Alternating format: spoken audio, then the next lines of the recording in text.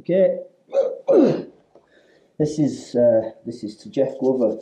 I saw him do this in competition and it was beautiful, so I stole it.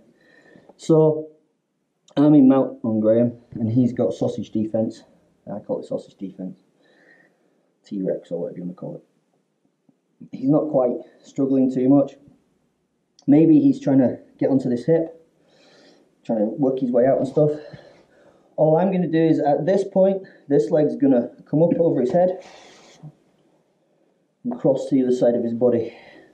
I sit my hip on the floor as I slide my arm underneath his neck and grab the darce and squeeze.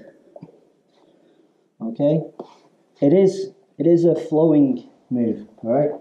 It's not a crush smushing, and I am going to do it to you. They kind of have to work to get it. So he's kind of starting to work onto this hip, might be going to knee, elbow and stuff.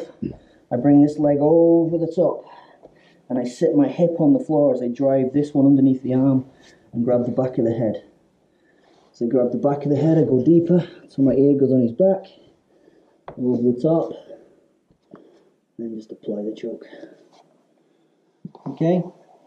It's beautiful, it's quick, and Jeff Glover, you're great.